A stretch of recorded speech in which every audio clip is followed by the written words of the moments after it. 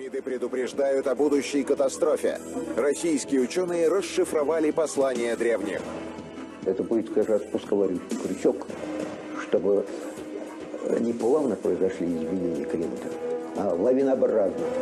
Кто построил мегалиты по всему миру? Древние сооружения действуют и сегодня. Полеты летательных аппаратов наших самолетов над пирамидами египетскими запрещены.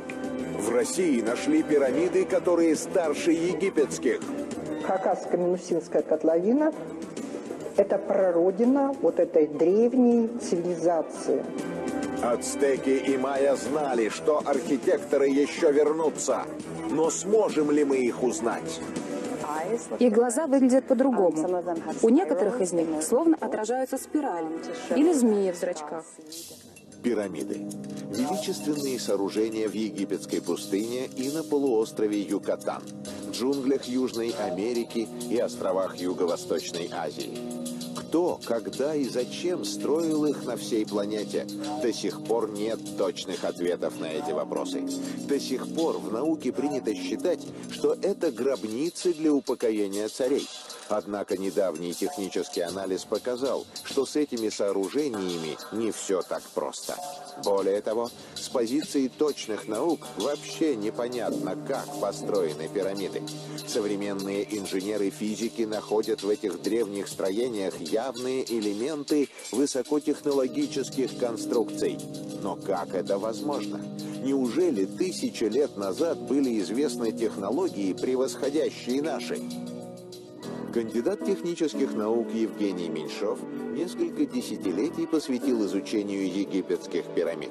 Сегодня ученый заявляет, что близок к разгадке, кто и зачем их построил. Причем путь для решения этой головоломки, по мнению Меньшова, оставили сами древние архитекторы. Эта подсказка – равнобедренный треугольник. Но как с помощью этой простой геометрической фигуры можно узнать возраст и предназначение египетских мегалитов? Евгений Меньшов начал свое расследование с изучения плана расположения пирамид. В законе расположения двух больших пирамид лежит условный равнобедренный треугольник. Пирамида Хеопса, она будет вписана в прямой угол этого треугольника. Пирамида Хефрена будет вписана в западный угол, острый угол. А вот вершина, восточная вершина этого треугольника, ну, там, оказывается, пустой. Там ничего нет. Почему один из углов этого треугольника на схеме оказался пуст? Евгений Меньшов полагает, что для создателей пирамид это пространство было священным. Оно является центром всей системы и символизирует Солнце. Перед этим центром на расстоянии 100-350 метров располагается сфинкс, лицом обращенный к центру. Египтяне говорили, что сфинкс стережет восходящее солнце на востоке. Согласно теории Меньшова, на плато Гизы запечатлена наша Солнечная система. Пирамиды Хеопса, Хефрена и Микерина – это планеты Венера, Земля и Марс, соответственно. План долины Гизы, по вычислениям Евгения Меньшова, представляет собой гелиоцентрическую карту, на которой зафиксировано точное расположение планет относительно Солнца на 22 сентября 10532 года до нашей эры. Но зачем кому-то понадобилось увековечивать именно эту дату? Евгений Меньшов считает, что это день начала величайшей катастрофы. В это время гигантская комета ворвалась в пределы нашей Солнечной системы и изменила жизнь многих планет. Сильнее всех пострадала Венера. Она якобы перестала быть обитаемой. Научные факты о Венере указывают, что в своей истории Венера пережила какую-то катастрофу. В частности, наличие парадоксально медленного вращения Венеры вокруг собственной оси в противоположную сторону по сравнению с другими планетами. из продолжительностью суток, равных 243 земным суткам, как раз указывает на аномальные свойства. По этой версии, 12,5 тысяч лет назад катастрофа постигла не только Венеру, но и нашу собственную планету. На Земле случился Великий потоп. По мнению исследователей, память именно об этом событии сохранилась в легендах всех народов. Писали о нем и античные авторы, среди которых римский ученый Марк Теренций Варрон. Он сообщает, что в самый древний потоп, который наблюдался на Земле, значит, изменились цвет, размеры планеты Венера. То есть произошла во время этого потопа на Земле и произошла катастрофа на Венере. Вот так надо понимать эти высказывания. Но пирамиды Гизы, по словам Меньшова, не просто напоминают о прошлой катастрофе. Они предупреждают о будущем глобальном испытании. Новая гигантская комета пролетит мимо Земли уже очень скоро. Предположительно, это должно произойти до 2040 года. Комета, она может быть пройти только, не попасть на Землю, а пройти. Но это будет, это, знаете, она будет воздействие. Это будет как раз спусковой крючок, чтобы не плавно произошли изменения климата, а лавинообразно, как это и было 12,5 тысяч лет назад. Инженер Владимир Негадаев убежден, чтобы разгадать секрет пирамид, нужно взглянуть на них по-новому. А что, если на поверхности Земли находится лишь вершина этих гигантских конструкций? И такая же пирамида уходит внутрь Земли. Негадаев считает, что древние мегалиты могут быть двойными, то есть бипирамидами. Значит, имеют форму и, возможно, свойства кристаллов. Я вообще с пирамидами воспринимают только вот ее наружную часть и считают, что да, вот это пирамида. Да, это можно сказать пирамида, только она односторонняя еще. У нее существует еще и зеркальный двойник. Ее надо воспринимать все-таки в объеме.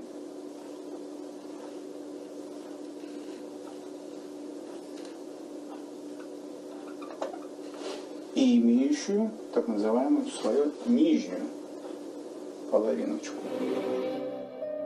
К такому выводу Владимир Негадаев пришел после нескольких экспедиций в долину Гизы. Эти кадры сделаны возле сфинкса. Вскоре группа Негадаева направится в так называемые погребальные камеры пирамиды Хеопса. Плато Гиза, то, что мы видим сверху, вы не представляете, насколько уходит весь этот комплекс в глубину. Мы спускались нашей группой в нижнюю камеру в пирамиде. В этой нижней камере там дальше начинаются проходы и еще глубже. До сих пор египтологи считают пирамиду Хеопса древней усыпальницей. Вот только этот традиционный подход не дает ответа на простой вопрос. Почему она до сих пор излучает энергию и конденсирует воду? Может, это вовсе не архитектурное сооружение, а сложный и еще совсем не изученный механизм? Очень много туннелей, которые непосредственно под пирамидами, они все объединены какими-то еще другими разветвлениями, но что там большей частью залито водой. Там, как некоторые говорят, там подземное озеро, подземные реки. Вода есть. Там все затоплено. Туда нужно аквалангами спускаться. Почему именно бипирамиды способны конденсировать воду и излучать энергию? Оказывается, они повторяют кристаллическую форму нашей планеты, главного кристалла жизни. Еще в XIX веке французский геолог Эли де Бамон и математик Анри Пуанкаре предложили представить Землю в виде додекаэдра. А развили гипотезу «Земля – это растущий кристалл» советские ученые Николай Гончаров, Валерий Макаров и Вячеслав Морозов. Согласно этой теории, кристаллическая форма планеты объясняет причину магнитных, гравитационных и тектонических аномалий. Эта система имеет форму 12-гранника. На пересечении граней гигантского кристалла происходит соединение векторов силы. С вершинами этой фигуры или узлами кристалла совпадают аномальные зоны. К примеру, Бермудский треугольник в Атлантике и море дьявола в Тихом океане. Сторонники этой теории считают, что именно в этих местах следует искать и новые пирамиды. В этих зонах уже стоят определенные, либо это мегалиты, либо это какие-то определенные места, где четко приборами демонстрируется здесь аномальная так называемая зона. Так что же за энергию излучают древние пирамиды? Может ли этот загадочный механизм действовать и сегодня? В солнечном календаре 365 дней, а в церемониальном лунном календаре 260 дней, 13 месяцев по 20 дней. Так как в Мексике не было, на юге Мексики не было смены сезонов, то урожаи снимались 3-4 раза в год. Поэтому в чистом виде привязки к солнечному календарю не требовалось. Но если для сельскохозяйственных работ календарь был не нужен, зачем аграрной цивилизации понадобилось его создавать? Математик Анатолий Миронов не раз исследовал пирамиды Теотиуакана, Темпо-Майор, Мачу-Пикчу. Он полагает, что нам стоит поверить мифам ацтеков и майя. Народы, когда-то населявшие Мезоамерику, никаких календарей и пирамид не создавали. Они лишь унаследовали знания по астрономии, геометрии и математике. Но кто мог их им передать? Меган О'Нил, доцент кафедры истории искусств Колумбийского университета. Она исследует скульптурное и архитектурное наследие Мезоамерики. Во время своих научных экспедиций в Мексику, Гватемалу и Белиз Меган изучила сотни изображений майянских и ацтекских богов. Изображения богов сохранились в скульптуре и многочисленных произведениях цветной керамики. Очень много изображений богов на керамических изделиях, которые использовались для питья шоколада. И они очень и очень детальные. Прорисованы их лица, головные уборы, орнамент на одежде, ожерелья, их человеческие черты и божественное. Кого столь детально изображали индейцы Мезоамерики? В сохранившихся до наших дней кодексах майя встречается письменное упоминание о 166 богах. Однако ученые полагают, что их могло быть и больше. К примеру, в пантеоне юкатанских майя присутствуют даже покровители татуировок и напитка балча. Кем были эти всезнающие боги? Кто делился с индейцами своими знаниями и житейским опытом? Боги выглядели как люди. Они выглядели как люди, но в то же время имели некоторые отличия. У них были человеческие лица, многие из них имели человеческие тела, но были характеристики, которые показывали, что это боги. Их глаза выглядят по-другому. У некоторых из них словно отражаются спирали или змеи в зрачках, или у них особенные зубы. Например, бог Солнца имел клыки, специфические передние зубы. Они имеют отличительную форму. Память о мудрых богах сохранили коренные жители Центральной Америки, Сибири и Европы. Так может, эти таинственные пришельцы и создали каменные календари, загадочные обсерватории и гигантские пирамиды?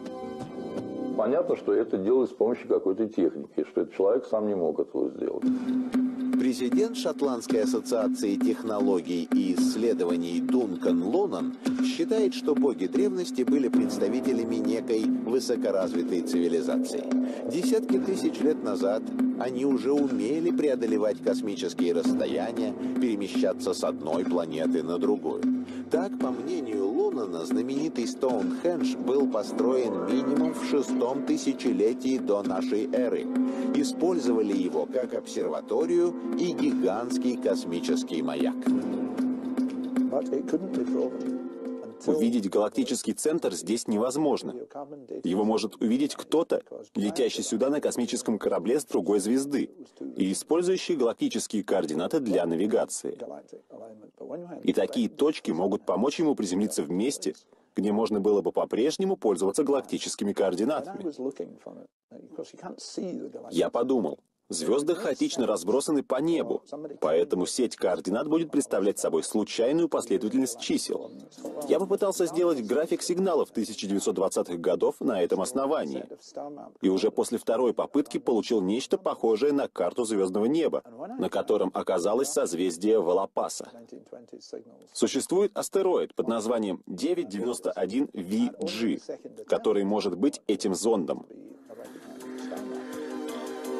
Неужели контакт с Землей могли установить те, кто населяет одну из планет созвездия Волопаса?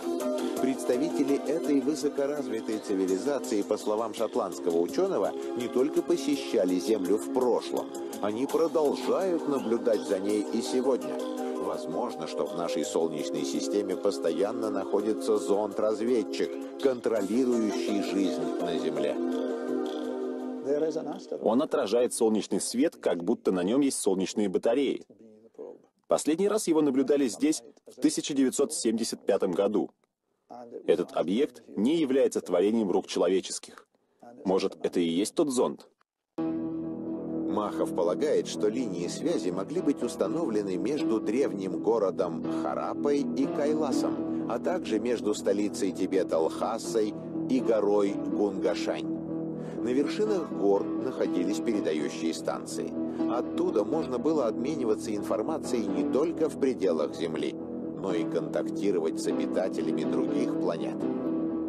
Брались горы и обтачивались в пирамидальную форму. Ну и потом внутри осуществлялась, как говорится, проходка, и туда помещалось необходимое оборудование, аппаратура. Таким образом работали вот эти две линии петролейной связи. Их сегодня можно наблюдать. Они тоже находятся в законсервированном состоянии.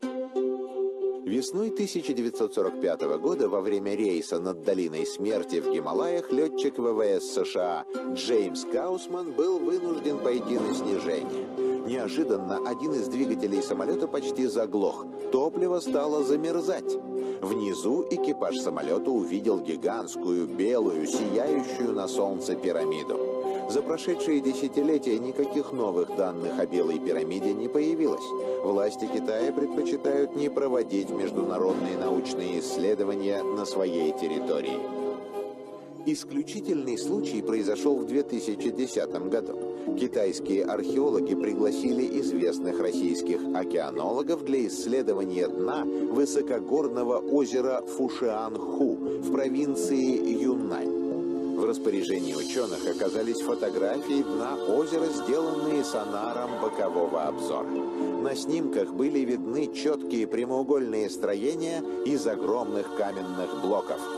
Нужно было погружаться. Место непростое. Место находится на высоте 2 километров, 1950 метров, если я правильно помню, над уровнем моря. Из-за этого сложно делать обычные погружения на воздухе, используя просто обычный воздух в баллонах. Пришлось долго готовиться. На дне озера Фушианху, посередине руин, российские океанологи увидели огромную ступенчатую пирамиду. С помощью мощного гидролокатора удалось получить трехмерные эхограммы верхних блоков. А на сделанных под водой фотоснимках оказались хорошо видны рисунки, высеченные на обработанных каменных глыбах. Там находится вот эта пирамида-лестница, похожая размерами на мексиканскую. То сейчас мы уже точно можем говорить, поскольку есть в метрах расстояние каждой ступени, и можно ее сравнить с мексиканской пирамидой. Дайвер Леонид Гаврилов опубликовал в интернете отчет об этой подводной экспедиции и сенсационном открытии еще в 2010 году. Однако с тех пор никаких подробностей о дальнейших исследованиях в районе озера Фушианху так и не поступало. Это строение, мексиканская вот эта пирамида, оно больше всего вызвало загадок, оно больше всего вызвало вопросов к китайской истории. Этот каменный город с этой, значит, лестницей, непонятной лестницей, отношения не имеет, потому что их не с чем сравнивать им. Нету в китайской культуре таких городов. Неужели подводные пирамиды озера Фушианху власти Поднебесной решили засекретить, как когда-то гигантский комплекс пирамид в Сычуане? Ведь о сотне сычуанских мегалитов мир узнал лишь благодаря снимкам из космоса. Кто и когда построил эти таинственные пирамиды? Может, они были частью той самой древней системы связи, в которую входила и гора Кайлас? Послушнику индуистского монастыря Илье Куриленко удалось совершить кору – священный обход вокруг горы Кайлас, которая имеет форму пирамиды. Пройти этот путь до конца получается далеко не у всех. Многие люди по необъяснимым, на первый взгляд, причинам сходят с дистанции. И даже физически хорошо подготовленные люди, спортивные, не могли пройти Кайлас, потому что, видимо, они не были открыты этой энергии трансформации. Ведь что такое паломничество? Паломничество – это очищение. Мы попадаем в очень сильное энергетическое место, то есть святое место, место силы. И если человек идет туда с добрыми мыслями, с намерением очиститься, трансформироваться, тогда это место его принимает и очищает. Своей святыней гору Кайлас считают буддисты, индуисты и последователи древней тибетской религии Бон. В написанном на санскрите тексте Бхагавата Пурана Кайлас называют осью Вселенной. Почему на протяжении многих тысячелетий люди продолжают верить в силу этого места? И какое воздействие оно оказывает на человека? Согласно традиции и текстам, там существует так называемая сиддхалока, или обитель святых. Зачастую мы можем слышать, как ее называют Шамбала или Шангрила. Подробные сведения о Шамбале, стране богов, содержат древние буддийские тексты учения Калачакра-тантры. Согласно этому учению, вход в параллельное пространство Кайласа однажды откроется. Во время правления 25-го царя Шамбалы в мире произойдет великая битва между силами добра и зла. После ее окончания на Земле наступит новая эпоха, настоящий духовный рассвет. Но до тех пор узнать тайну Кайласа людям так и не удастся. В физическом мире туда попасть невозможно, даже если вы будете знать идеально картографию и эту местность. Это находится, можно сказать, в другом измерении. И чтобы туда попасть, нужно обладать другим уровнем энергии, другим уровнем сознания. Кто знает, может, внутри Кайласа, как и в Великой пирамиде Хеопса, скрыты длинные галереи и таинственные камеры. Поэтому священная гора продолжает воздействовать на людей и сегодня. Но как в таком случае удалось построить гигантскую пирамиду на высоте более 6500 метров? Сам Кайлас, гора, да, она имеет надстройку, наращивание, порядка, одни говорят, там 800-900 метров высоты дополнительно было прирощено к этой горе. То есть заливка была жидким камнем, то есть специально дематериализованное состояние было, потом перевод твердый, подъем наверх, снова превращение в жидкое состояние с тем, чтобы этот камень растекался.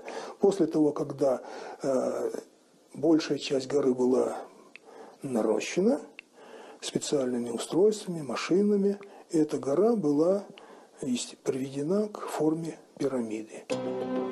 Неужели древняя цивилизация обладала такими высокими технологиями? Может ли быть, что их научные знания были куда прогрессивнее наших? Часть ученых полагает, создатели пирамид Тибета умели не только дематериализовывать объекты, они могли значительно уменьшать их вес. Блоки, камни там, они обезвешиваются, и обезвешенным поднимаются с небольшими летательными аппаратами поднимается на необходимую высоту и там устанавливается. После чего, естественно, они уже заново приобретают свой вес, эти блоки.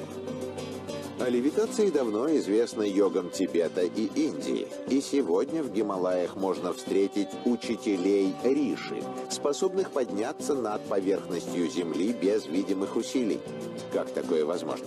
По мнению исследователей, все дело в умении создавать и использовать поперечно-волновую энергию. Причем в качестве генератора этого вида энергии может выступать и сам человек. Левитация проявляется в результате комбинированного воздействия двух видов излучений. Первое – это продольно-волновое, сверхвысокочастотное, и второе – низкочастотное, низкой звуковой частоты, на которой мы с вами разговариваем.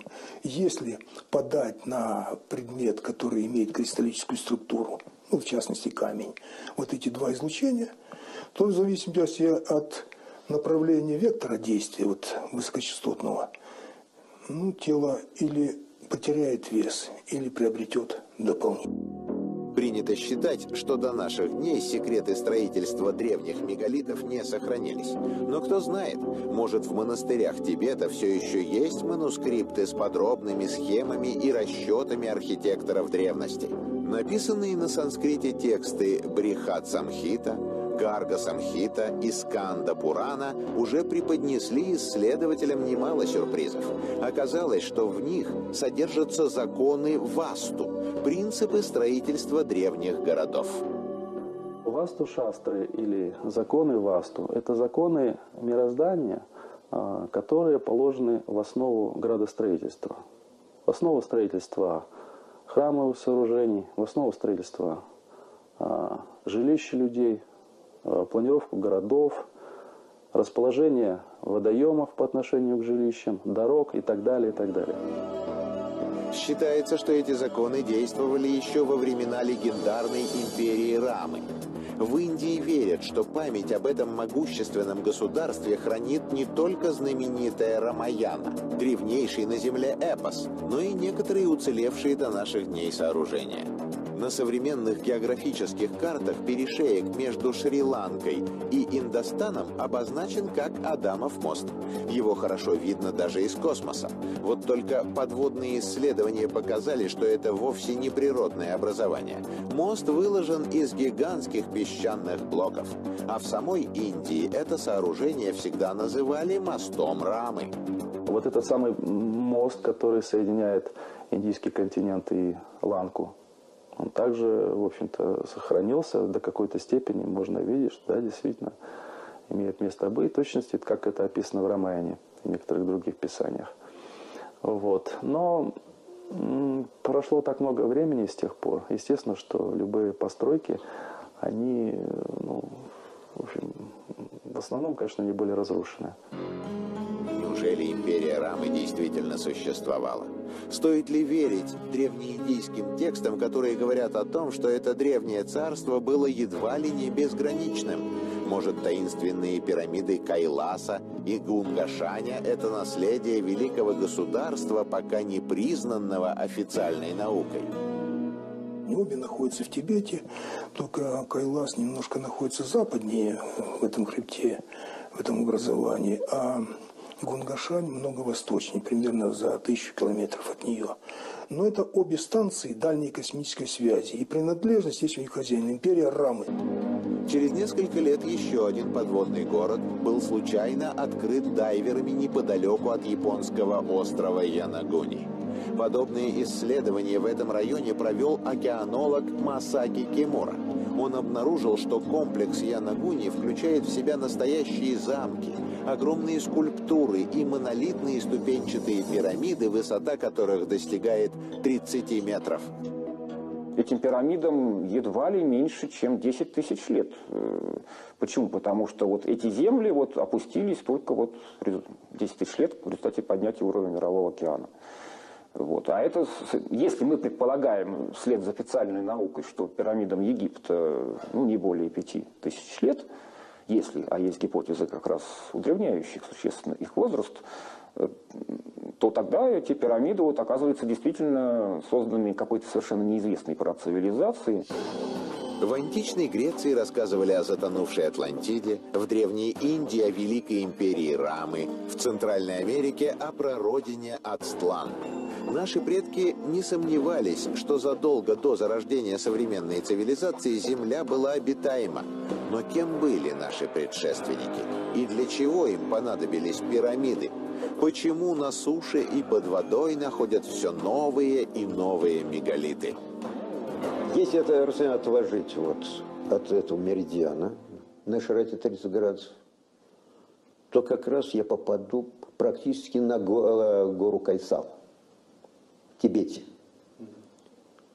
где как раз она является, эта гора, центром мифической цивилизации Шампова. А если я, смотрите, от меридиана, на котором находится столбик, отвожу тоже половину дуги вдоль 30-й параллели, то я попаду в то место в районе Канарских островов, которое называется сетка Атлантиды. Это сетка Атлантиды, раскрытая в 2009 году путем спутниковых исследований. Получается, что все пирамиды взаимосвязаны между собой. Но с какой целью создавалась эта грандиозная мегалитическая система? Сегодня все больше ученых приходит к выводу, что ответ следует искать не на Земле, а в космосе. Сидония. Этот регион можно смело назвать марсианской долиной пирамид. Спутники обнаружили здесь более десятка гигантских сооружений. Высота некоторых из них 500 метров, длина основания 2 километра. Причем марсианские пирамиды, так же как и земные, расположены под идеально прямыми углами. Недалеко от комплекса пирамид находится марсианский сфинкс, длина которого 1,5 километра. Если здесь у нас есть сфинкс, это тоже техническое устройство. Это как вот устройство вызова на связь, как звонок в телефоне. Такой же сфинкс есть и на Марсе. На адских планетах очень комфортные условия существования. На адских планетах они крайне тяжелые. Вот. А существуют еще средние планеты, это планеты класса Земли. Вот. Соответственно, различные цивилизации, которые на них обитают, они имеют различный характер, различную природу, различные качества. Все они так или иначе взаимосвязаны друг с другом, потому что мы живем в едином творении, и все в этом мире взаимосвязано. Ученые из разных стран много лет бьются над загадкой пирамид Египта, Тибета, Мезоамерики. Если их строила древняя высокоразвитая цивилизация, то куда она исчезла? А может, пришельцы прилетали на Землю лишь для того, чтобы создать здесь эту совершенную систему мегалитических сооружений? И когда мы поймем, как действуют эти загадочные каменные механизмы, мы сами станем частью гигантской космической цивилизации, давно освоившей все уголки нашей Вселенной.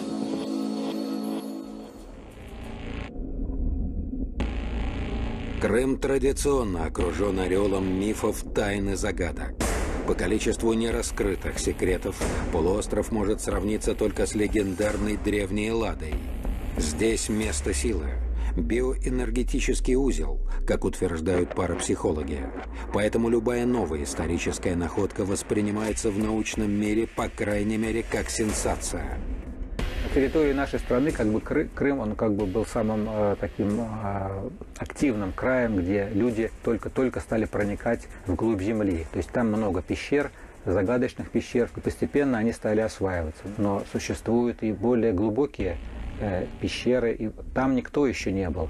То, что это часть великой карстовой страны, которая раскинулась по всему европейскому центру, нашему по северу и по центральному району, это неисследованная область.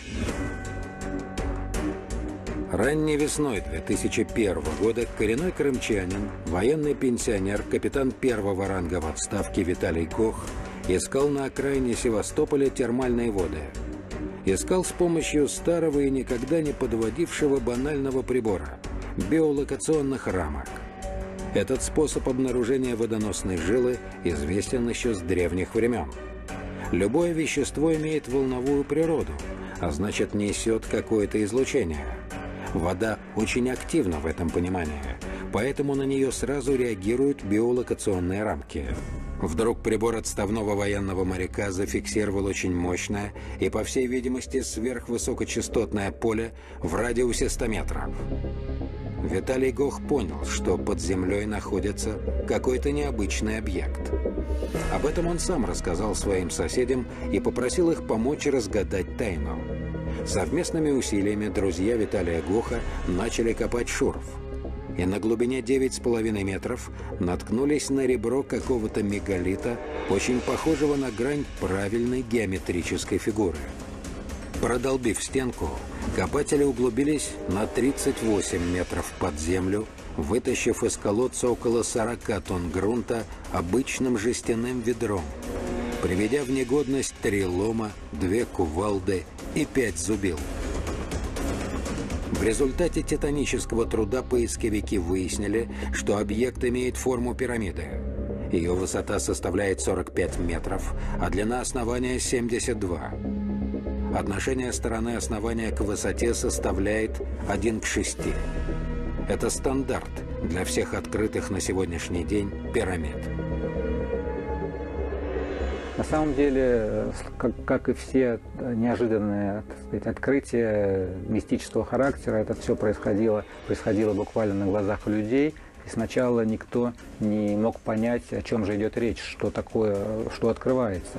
Отличием их от традиционных пирамид было то, что они расположены, что были помещены в землю наоборот, то есть они вершины вниз. Такое было расположение пирамиды. Вот. Но от этого ее назначение, ее воздействие на людей и на предметы не менялось. Первое, что попытались выяснить исследователи, это возраст находки. Согласно официальной науке, самой древней пирамиде на Земле не более 4,5 тысяч лет. Это знаменитая усыпальница египетского фараона Джосера в Саккаре. Однако, судя по анализу культурного слоя, который скрывал подземную пирамиду под Севастополем, возраст находки может насчитывать от 7 до 10 тысяч лет. Возможно ли такое, если известно, что никто и никогда до египтян пирамид не возводил? Некоторые исследователи утверждают, что это не так. Задолго до легендарных цивилизаций Египта и Месопотамии существовали более древние цивилизации, сведений о которых практически нет. Но кое-какие следы неутомимые поисковики все-таки обнаруживают. Все знают, что якобы была Атлантида, но никто не может ее найти. На самом деле это очень сложный вопрос, и Атлантида была не одна, она была практически на всей Земле, можно так сказать, что ее острова, ее государства и колонии Атлантиды были повсеместно распространены, и остатки их постоянно находят в мире сейчас. Стальные шары найдены в шахтах Южной Африки, в слоях, которые относятся к неимоверно древним временам, то есть миллионы лет назад. То есть эти шары там просто лежали. Как они туда попали, неизвестно. В Эквадоре найдены целые библиотеки на металлических и медных пластинах, которые несут на себе надписи, которые невозможно классифицировать. Таких примеров масса. Исследователи предполагают, что именно эти таинственные цивилизации стали первыми законодателями архитектурного стиля пирамидальной формы. Но почему именно пирамиды? Это загадка, над которой уже не одно столетие бьются ученые. В Южной Америке находится священная долина инков Урубамбе. Над ней, на горе высотой почти 3000 метров над уровнем моря, расположена цитадель Мачу-Пикчу. Это комплекс пирамид и храмов. Местные жители считают, что цитадель построена очень и очень давно светлокожими и светловолосыми людьми. На дне Атлантического океана, в самом центре Бермудского треугольника, была обнаружена огромная пирамида, в 3 раза превосходящую знаменитую усыпальницу Хеопса. Грани ее сложены из материала, похожего на стекло или полированную керамику. Они абсолютно чистые и гладкие. Не исключается, что аномалии в районе Бермудского треугольника – следствие работы силового и энергетического комплекса пирамиды. Похожее по форме сооружение обнаружено около южной части Чили на глубине 6000 метров во впадине Беллинсгаузена. Кстати, там тоже было зафиксировано сильное энергетическое поле. В том, что пирамиды, я говорю прежде всего о древних пирамидах, построенных на многих континентах с помощью высоких технологий, то, что они делались для каких-то неизвестных или малопонятных нам технологических целей, я сомневаюсь все меньше и меньше. Конечно, я не сомневаюсь, что древние строители при возведении пирамид не только бережно относились к естественному ландшафту, но и использовали этот ландшафт для своих каких-то целей. В Тибете находится горный зеркально-пирамидальный комплекс Кайлас. Когда альпинисты сделали карту-схему расположения скальных сооружений, каменных зеркал, а также других древних монументов Тибета, Кайлас назвали матрицей жизни на Земле. Столь разительно было сходство комплекса с пространственной структурой ДНК. Возникла гипотеза.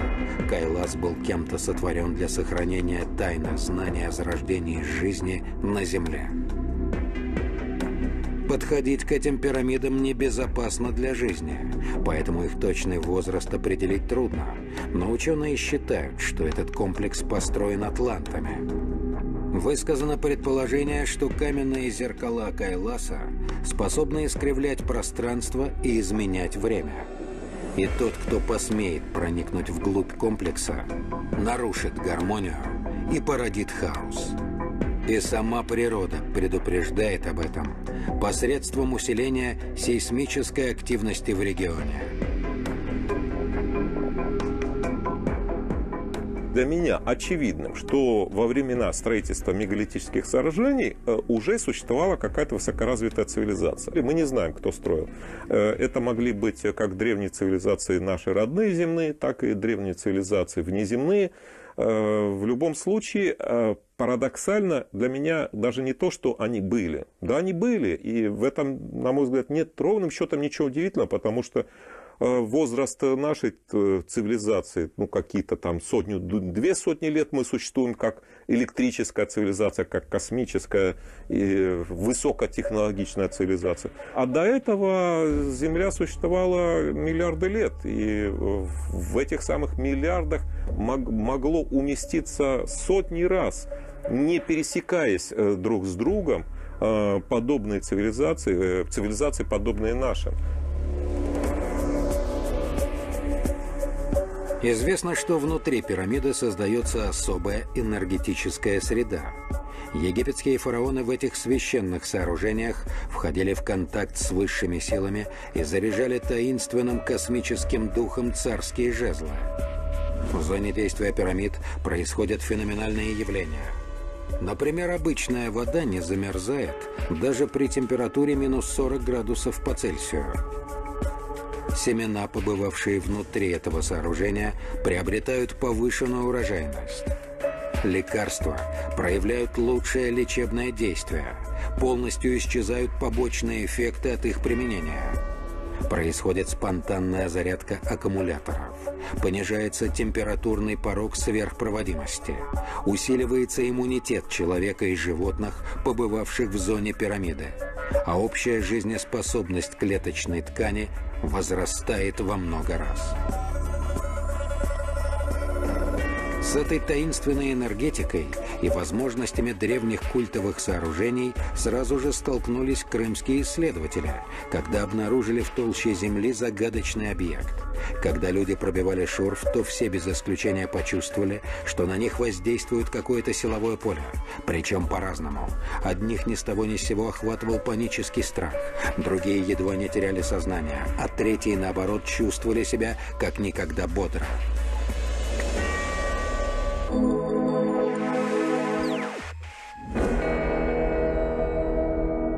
При исследовании пирамиды на отметке 25 метров был найден овальной формы предмет. В течение 2 дней его пытались извлечь наружу и в результате разбили. Люди, которые доставали этот предмет из-под земли, внезапно почувствовали сильное недомогание и с трудом успели выбраться из шурфа. Позже выяснили, что подобные вещи размещены в стенах пирамиды через равные промежутки. Позже была высказана версия, что это могло быть. Куполообразный антенный излучатель.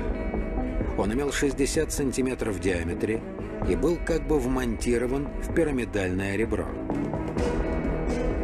Сама оболочка излучателя представляла собой треугольную плиту с внутренней прокладкой из древесного угля, оплавленную кварцевыми сосульками по краям и с искусственной силикатной обмазкой. Когда случайно пробили оболочку, то из чрева излучателя стала сочиться какая-то удушающая субстанция. Позже выяснили, что это был углекислый газ. Он и оказался причиной недомогания поисковиков.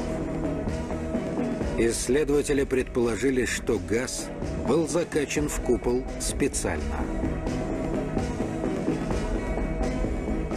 На самом деле пирамида – это многофункциональное сооружение. Нельзя его рассматривать просто как передающее устройство и накопитель энергии. Там все намного сложнее, иногда даже проще, чем мы можем себе представить. Я убежден, что крымские пирамиды нельзя рассматривать в отрыве от контекста. Это часть разбросанных буквально по всему миру следов высокотехнологичной цивилизации. Это часть каких-то, может быть, устройств, может быть, энерго, может быть, и устройств связи, может быть, каких-то иных инфраструктур. Поскольку все эти сооружения до боли напоминают друг друга. В течение только одного летнего сезона группа Виталия Гоха обнаружила 7 пирамид. Поиски проводились с помощью тех самых традиционных биолокационных рамок. Расположенные подземные объекты были на одной линии, от мыса Сарыч до северо-западной части побережья Камышовой бухты. Позже исследователи наткнулись еще на 30 мест, где по показанию приборов тоже могли находиться очень похожие на пирамиды объекты. И еще одна интересная особенность, замеченная исследователями. Некоторые обнаруженные объекты покоились в толще грунта в перевернутой позе, то есть их пики были направлены вниз. Возможно, что так распорядились силы стихии и погребли сооружение под землю именно в таком перевернутом виде во время какого-нибудь глобального катаклизма. Однако есть версия, что строители пирамид специально их так возводили. Ну, наверное, смысл того, что эти пирамиды были так расположены, был в том, что она поддерживала связь с какой-то точкой, с цивилизацией, которая располагалась гораздо ниже уровня жизни тогдашнего человека. То есть речь шла о передаче информации именно в подземные какие-то полости Земли. Есть такая гипотеза. То есть пирамида была направлена внутрь, для того, чтобы люди, тогдашние люди могли общаться с теми, кто живет под нами.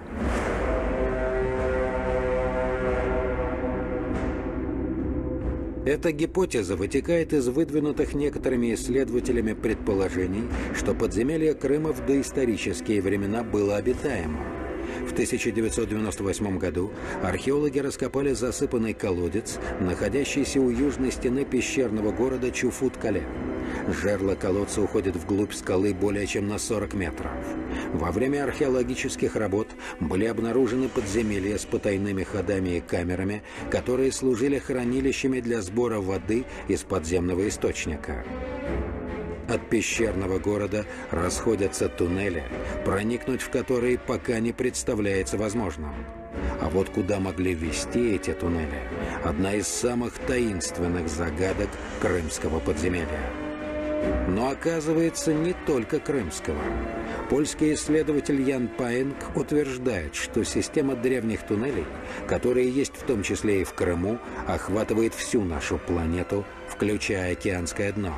Туннели эти словно были выжжены в земной тверди. Их стенки представляют собой затвердевший расплав горных пород, внешне похожий на стекло. Современному человечеству подобная горнопроходческая технология неизвестно. На самом деле существует версия, что там была своя жизнь, и, если не свое Солнце, то какие-то свои источники энергии. Вот такое возможно. Эта версия разрабатывалась еще, как известно, Обручевым и воплощена в его романах. Но, тем не менее, вот сегодня ученые, некоторые исследователи, так осторожно скажем, которые увлекаются вот подземным, подводным и прочим миром нашей Земли, они считают, что там достаточно было источников энергии, чтобы там могла развиваться жизнь, как растительная, так и животная. Можно предположить, что крымские пирамиды вполне могли служить генераторами энергии для подземных городов Крыма, если принять версию их существования. Немыслимо высокая сила излучения некоторых погребенных в скальной породе сооружений ощущалась исследователями даже без раскопок. Так, например, над пирамидой, расположенной неподалеку от Камышовой бухты Севастополя, даже в достаточно холодный и промозглый для Крыма осенне-зимний сезон нельзя стоять босиком, так как земля в этой точке сильно жжет ступни ног. Вскоре была раскрыта еще одна интересная закономерность. Несмотря на то, что все пирамиды покоятся под толстым слоем земли, никто и нигде над ними никогда ничего не строил. Единственным исключением является таинственный объект, обнаруженный в городе Бахчисарай напротив ханского дворца. Над этой покоящейся в земле пирамидой когда-то был разбит городской парк. И тут опять приходит на ум версия о пещерных городах. При этом некоторые исследователи считают, что так называемые крымские пирамиды не пирамиды вовсе, а потайные ходы в огромный подземный мир полуострова. Спуск в древний город, предположим. Вполне, может быть, там была какая-то цивилизация, это шахта вентиляционная, так же, как в Харахора. А в горном комплексе тоже есть вентиляционная шахта, которая ведет в какой-то подземный город. Поэтому вот, когда говорят о крымских пирамидах, у меня в первую очередь возникает определенный скепсис. Мы знаем, пирамид очень много, но нигде ни одна цивилизация не строила пирамиды под землей. Ну, потому что, во-первых, это непонятно, для чего нужно было делать. Проводить огромный земляной, во-первых, объем работ, чтобы это все выбрать. Во-вторых, построить, потом зачем-то закопать. Поисковики утверждают, пирамиды никогда не были специально кем-то засыпаны землей и никогда не располагались в подземных пустотах, как это сначала показалось исследователям. На самом деле, они когда-то возводились на поверхности, как хорошо известные нам египетские и мексиканские священные сооружения.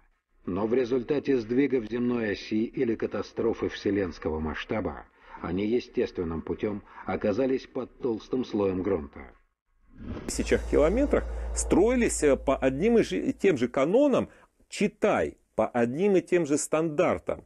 Это очень сильно напоминает существующие, например, сейчас стандарты, что трансформаторные будки на разных континентах будут абсолютно точно похожи друг на друга, только по той причине, что по всему миру, ну, по крайней мере, по большей части стран, приняты стандарты 220 вольт.